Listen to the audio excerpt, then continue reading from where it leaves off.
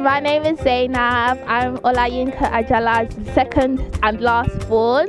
Today we're here to surprise her for her 50th birthday, and I am so excited. I cannot wait to see her reaction. I can't wait to see what she's gonna think. She has no idea, literally no idea. We're at this beautiful venue today here, and we're gonna have so much fun. I want to thank everybody. I want to thank everyone from the bottom of my heart. Auntie Basira, Auntie Buki, Uncle Abe, Auntie Aisha, the list goes on. I want to thank you all for helping us contribute, planning this event, because without you, it won't be possible. But without me, the chief organizer, this party won't be possible. So I want to thank you, and happy birthday, Mom. I love you so much. Everything I do is for you. All of this is for you because you deserve it. I hope you have a beautiful day. I hope you enjoy it. I hope you have fun. You dance, you drink, you eat, do everything, because all is for you. May God continue to bless you, continue to guide you, continue to protect you, give you more years. You'll see 60, you'll see 70, you'll see 80. You'll be there on my wedding day. You'll be there when I have my children. Happy birthday, Mom. I love you. Zainab. Bye. Your mom is not aware this is a surprise. Okay. What have you told your mom? What is it? Okay. So it's a surprise party. At the moment, my mom has no idea. She's even fed up. She doesn't even want to come out anymore. But we're gonna have to push her because this cannot go to waste. So today she knows that she's going out to dinner with myself and her first daughter Aisha and her very lovely uncle Abe. So we're gonna go pick her up from the house, then we're gonna direct her here to one of the restaurants on this beautiful place, and then we're gonna scream surprise, and then hopefully it just all goes well.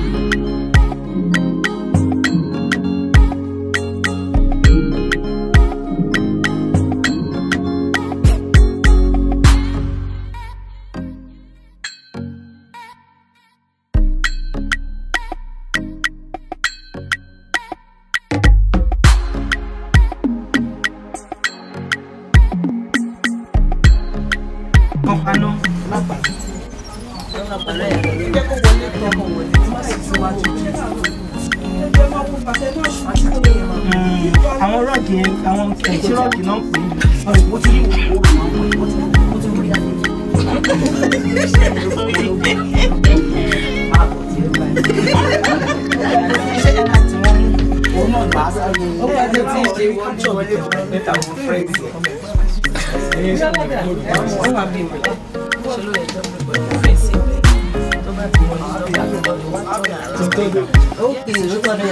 everybody face here.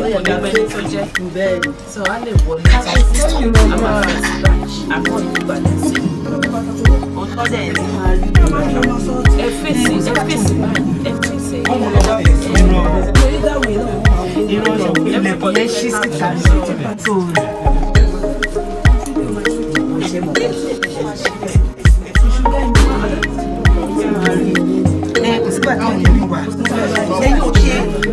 Okay, I was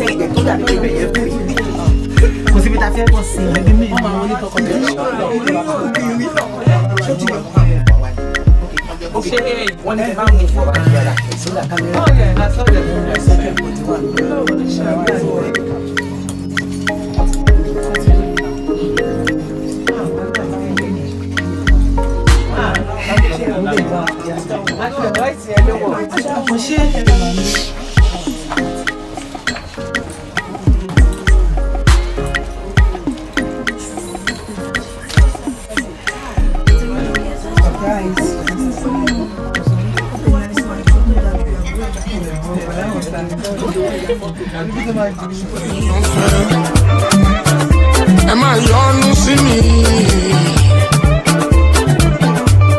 Àgbàtọ̀mọdé ẹ máa yọ́nú sí mi o. Ọkùnrin tóbìnrin ẹ yọ́nú sí mi. Ẹni bá yọ́nú sí mi. Ṣọ́jú ìyọ́nú Ọlọ́run ọba. Ìyọ́nú Ọlọ́run ọba. Ìyọ́nú Ọlọ́run ọba. Ìyọ́nú Ọlọ́run ọba. Ìyọ́nú Ọlọ́run ọba òun lẹ́ máa rí. Mo ní ẹ máa yọ́nú sí mi. Ọkùnrin ẹ yọ́nú sí mi, obìnrin ẹ yọ́nú sí mi. Gbogbo ẹni bá yọ́nú sí mi o. Ó ṣọ́jú ìyọ́nú Ọlọ́run ọba. Ìyọ́nú Ọlọ́run ọba.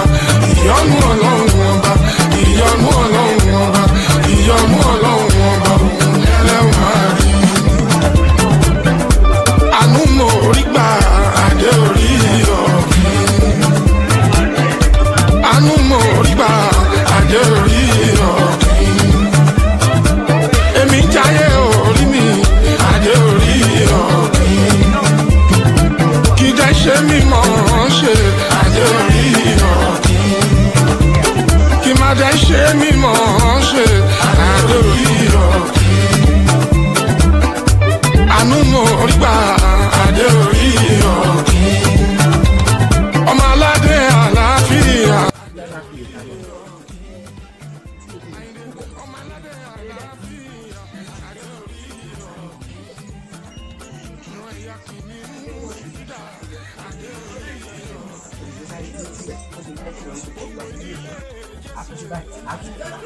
Nígbà tí ìyẹn máa wọlé báyìí, ìyẹn ti gbà nílẹ̀ lẹ́wọ̀n tó tọ̀ tí ẹ̀ wò.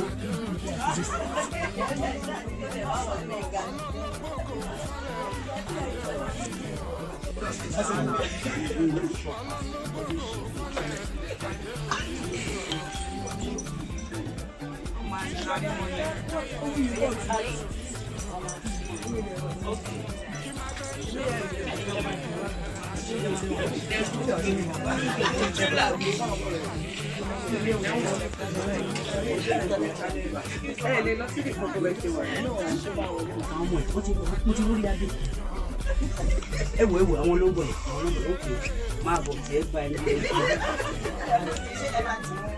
Òun náà máa sáré máa ní báwọn rí wọlé.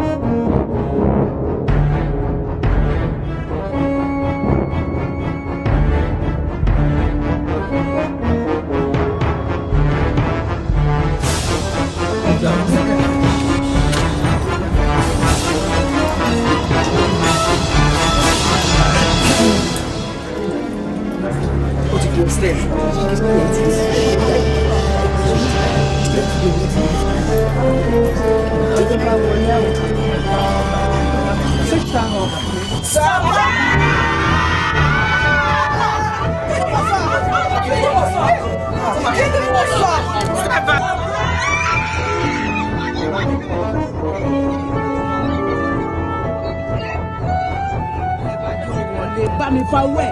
Oh.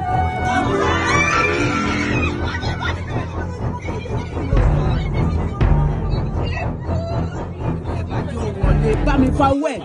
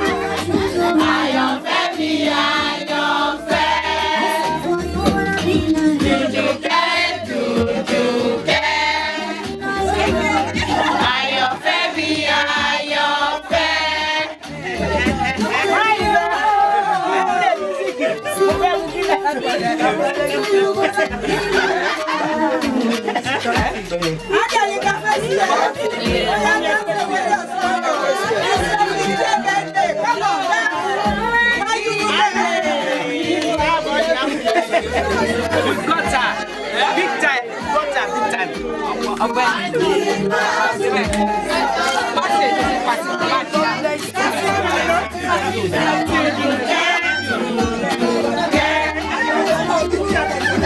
Àyànfẹ́ mi, àyànfẹ́. You carry too far. You way too far. Àyànfẹ́ mi,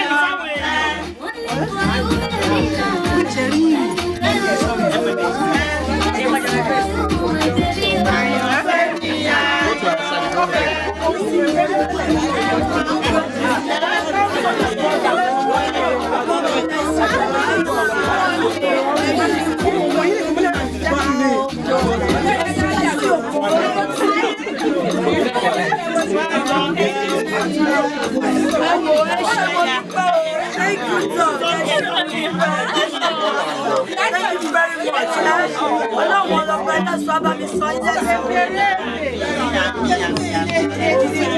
Are you good, baby?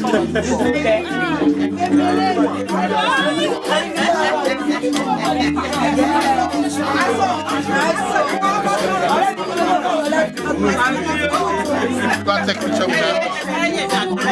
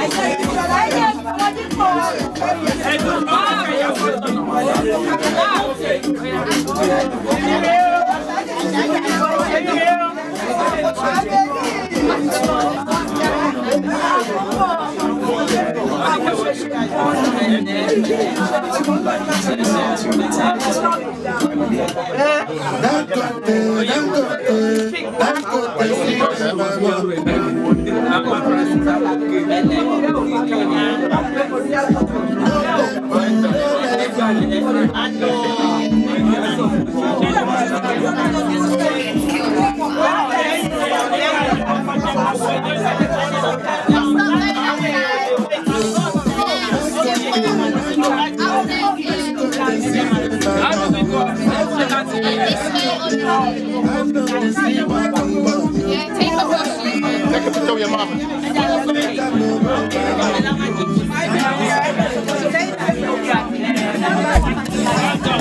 This is drinks.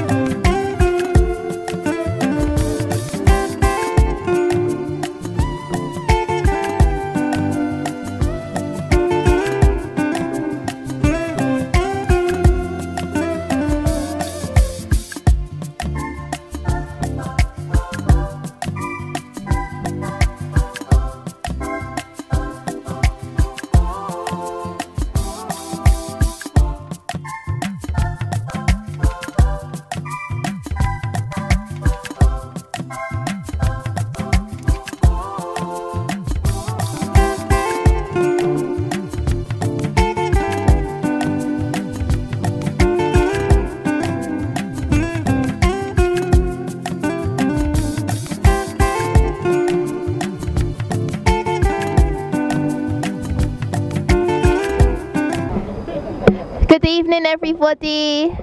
Good evening. I'd like to begin by saying thank you all for attending. We appreciate you, we honor you, we love you. Today is my mom's 50th birthday. So we're going to begin by singing happy birthday, candles, and then we would like to continue by her friends and family coming to take some pictures of her before obviously it rains. So if everyone could be on board with that. I'm going to light the candles, and then from there I would appreciate if everyone could sing her a very happy birthday today. Where's your sister? I don't know.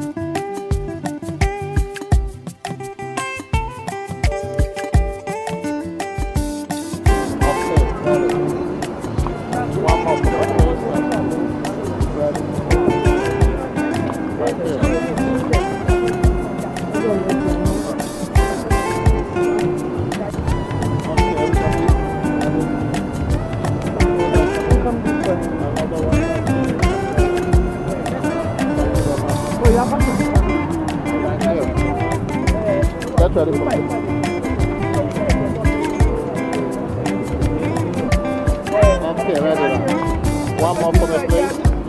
Ready? Okay. Next, before the rain starts.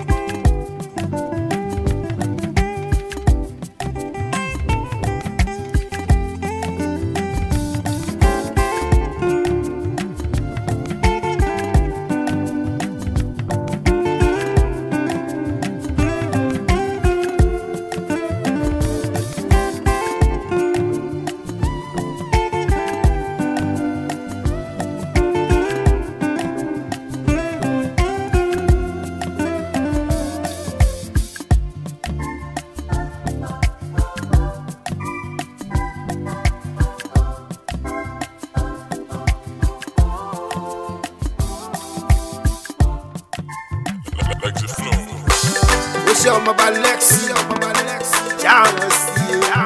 Andrew Bello, international. Ladies and gentlemen, let's proceed, giving you intercontinental. People they ask me, say, waiting they make me shine. I can't tell them, say, I look at me, nothing to something. I'm really looking down. Lagos to London, London to Mogo. Baba, when it comes to lazy, Valori, you get me today. Standing by your grave, Makolongo, Rekari, Omonope, Kari, Ituala, Yore, Lena, Omala, Yore, Lena.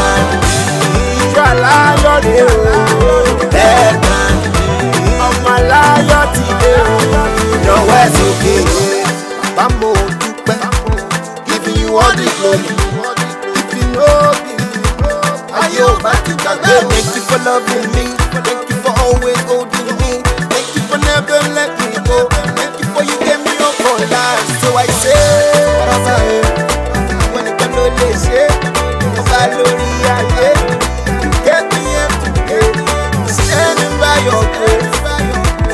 Makolongo Rekari, Omanope Kari, Ituala Yore, Lena, Omala Yore, Lena, Ituala Yore, Lena, Omala Yore, no West okay, Ituala Yore.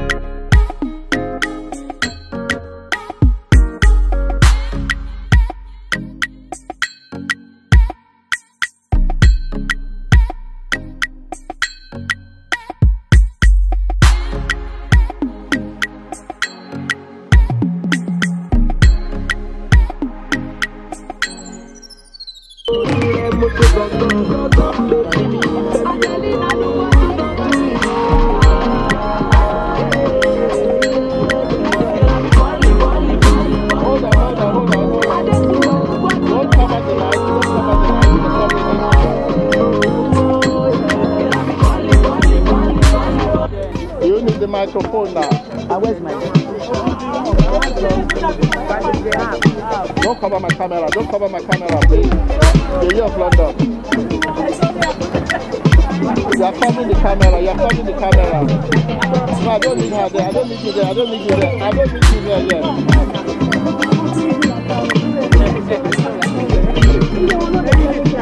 Okay, can I have the telephone?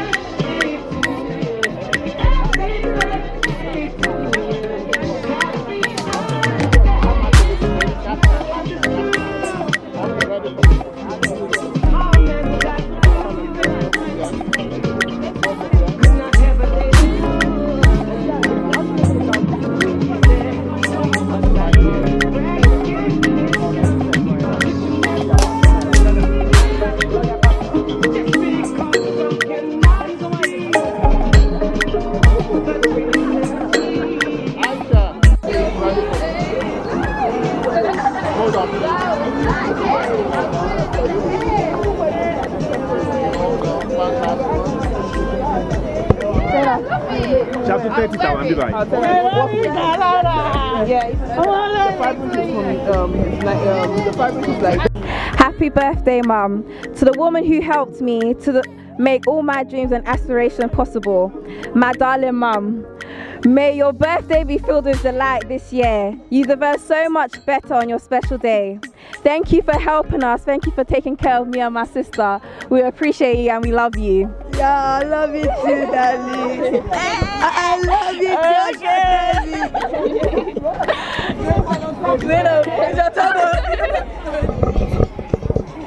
Oh, that was gonna be watching me. Happy birthday, Mom. You're 50, you look 16, you're looking sexy, you're looking nice.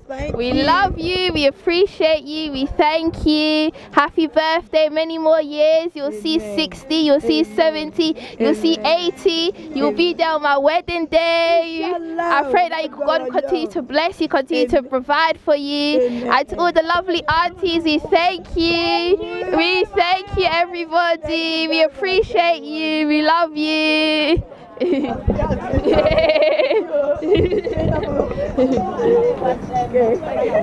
What response do you have? Huh? Don't cry. Don't cry. There's no tissue. With the cable at the bottom. Yeah, I just want to say a very big thank you to God Almighty for keeping me up to date. I really appreciate Him for being alive healthy. And I would love to say a very big thank you to my children. I love them. I love them so much. Without them, there's no me. Thank you very much. No matter what the situation is, I will forever love you. I'm really grateful. And to those who are here today, and even if people who are not here today as well, I say a very big thank you to all, because I really appreciate you. Thank you very much for coming. May God Almighty honor you and celebrate you all the time. Thank you very much. I wish you safe journey home. Thank you all. Woo!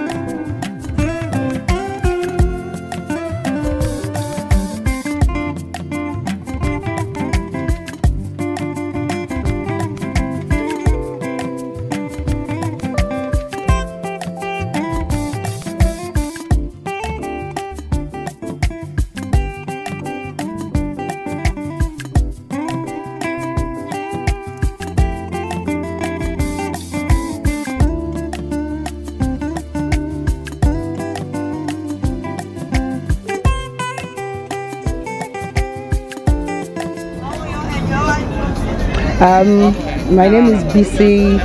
I'm here to celebrate our darling sister, Auntie Yinka, as we used to call her.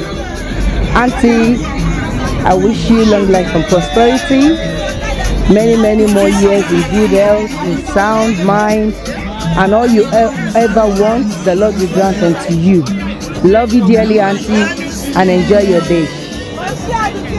Hello, my name is Aisha. We're here to celebrate my Auntie Yinka, as I fondly call you. I wish you all the best of this milestone. I pray Almighty God will continue to enlarge your coast in Jesus' name. Have fun. Hello, my name is Musola, and we're here to celebrate the 50th birthday of Alhaja Olayinka. Auntie Yinka, I wish you many more years on earth in the name of Allah. I pray that your heart desires will come to pass in Jesus' name, and that this year, 50th year, is the beginning of goodness and mercies and good things in your life. Inshallah. Have a fantabulous day.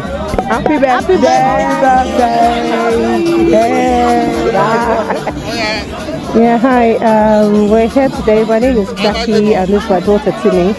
I'm here for Yinka Aduki's 50th birthday. She's been a lovely friend for years now. We knew when we were in college, Kingsway College to be precise. She's been a very good friend. She's been a sister. We've come way back. My nickname for her is Yinka Aduki. She's such a lovely woman. All I can just wish you is I wish you many more years Yinka Aduki, good health, God's blessings, joy unspeakable on every side. I wish you all the very best. That's all I can just say. Take care, darling, and well, happy 50th once again. Happy 50th, Auntie. Hope you have a really nice day with many more years, many more blessings. Hello, my name is Omotolani Sarumi Adeyemo, and this is my husband. Yes, and together we wish Olayinka a happy birthday, long life and prosperity. May everything you dream of come true. You're a true friend. and I love you. Have a fun day. Bye. My name is Kehinde Koka. I'm here to celebrate my long time friend, Olayinka Ajala. I met Yinka 45 years ago. She was 5 years old. So she came to our primary school. I was 7 years old. So many years down the line, we're here to celebrate your golden jubilee. I'm wishing you happy birthday, long life, prosperity, in excellent health. May Almighty Allah continue to bless you and your children. You shall not labor in vain. You shall not have any cause to lament over your girls, inshallah. Thank you. Hello, my name is Tony Sheguro. We call me New York, London. I'm here to celebrate my friend of 2 decades, Olayinka Ajala. Happy birthday to you, my gorgeous friend. I wish you long life and prosperity in good health and wealth. Goodness and mercy shall follow you all the days of your life. Happy birthday, welcome to the club, welcome to the Golden Jubilee. My name is Shade Adekombi. I'm here with my beautiful friend, Banka Adewale.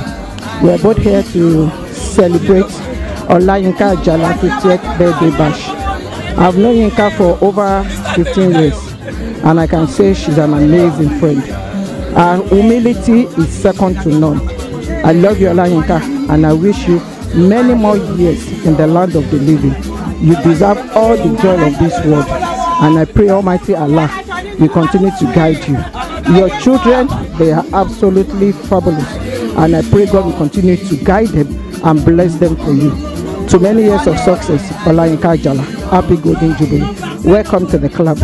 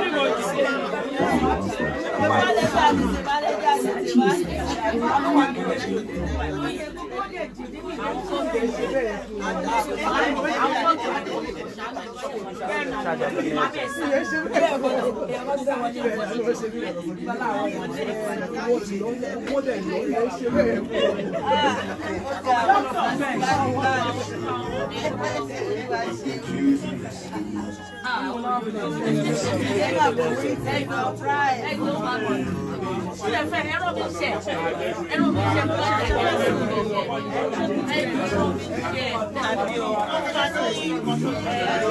doing the music?